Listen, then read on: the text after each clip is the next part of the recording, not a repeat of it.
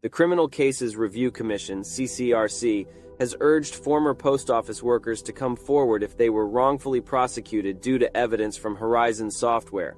Over 700 workers have fallen victim to the largest miscarriage of justice in UK history. Those who pleaded guilty due to pressure from the post office may be able to have their convictions overturned in court.